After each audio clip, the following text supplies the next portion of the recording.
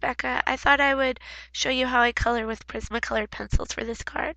So I'm just going in with some peach colors to do the skin, and then I'm blending them out to give it a little bit of dimension.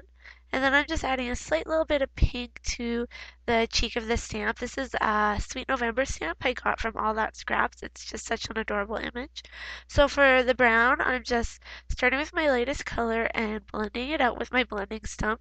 And I'm using a Turpenoid odorless blender to do this. So I start with a lighter color, and then I'm going to go in with a darker one to give some more dimension. And then I'll blend it out again. And I use different blending stumps for every one I do just because I don't like filing them every time. It just kind of is a pain. It's a lot easier to do it that way. And so now I'm just going to try to give some more dimension in the hair. So I'm just flicking on some colors, and then I colored that in. Now I paper pieced this little outfit with a cute little snowflake paper. So it's really adorable.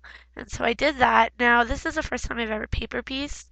If I did this again, I would definitely finish coloring the rest of the image before I started paper piecing, just because getting into the little cracks between where the present is and his little jammies was a little tricky, but I still managed. So now I'm laying on some red. I'm just using one red, and I just put one line down, and then I just blend it out so that it gives a light to dark look. And then I'm going in with green. So the present's going to be red and green, but you'll see in a little while that I decide I don't like that color combination. I end up changing it.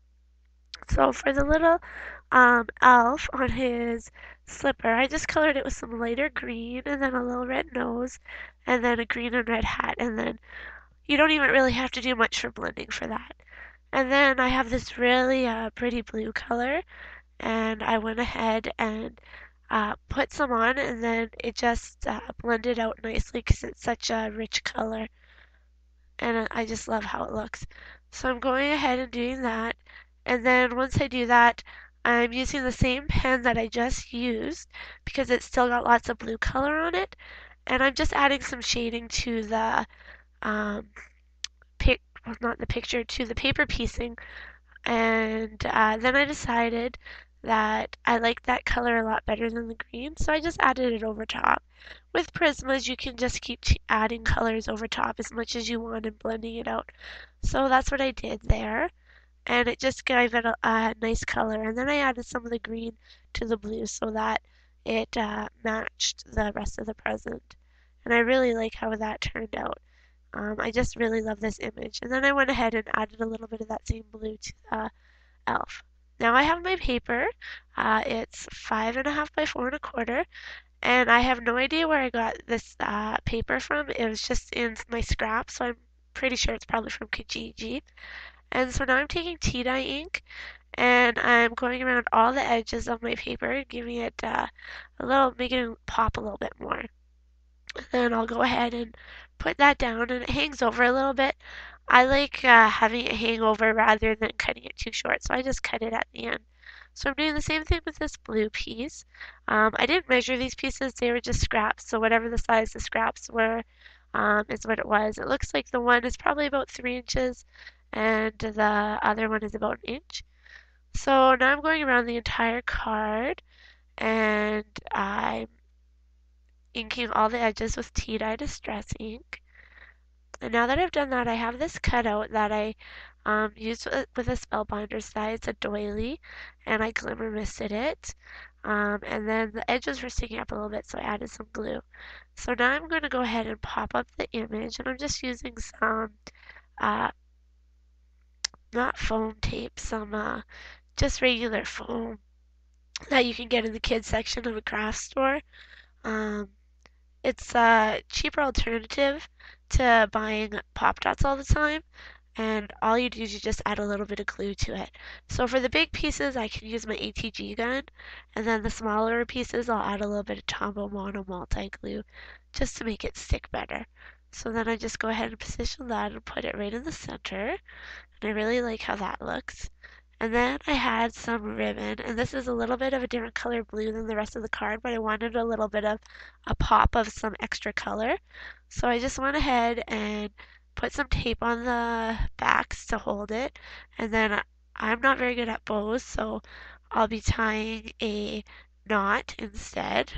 And I like the look of knots, so I use those quite a bit. So I go ahead and tie it, and then I'm just going to use my scissors and I'll just trim off the edges.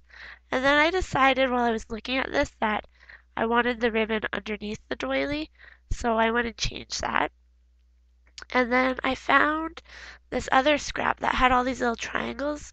So I went ahead and I inked and distressed all of the triangles and then I added them on the top to make a cute little banner. And I really like how that turned out. Um, it just so happened that I had this paper, so it worked out perfectly and I didn't have to try and uh, match triangles or anything like that. And so they're all a little bit different and I'm just doing them in an angle.